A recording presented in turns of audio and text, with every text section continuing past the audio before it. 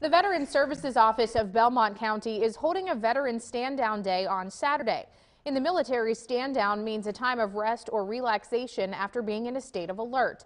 This stand-down event is for any veterans or members of the homeless community. They can stop by, get a good meal, and some free items and services.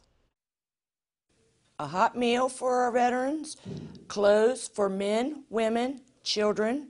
We will also have bedding, hygiene items, lap robes, and health checks for our veterans.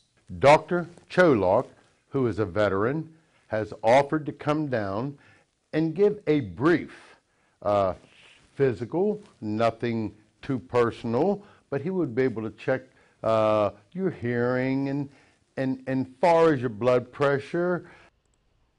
They say it's not limited to veterans in Belmont County. Veterans from other counties in eastern Ohio are also invited.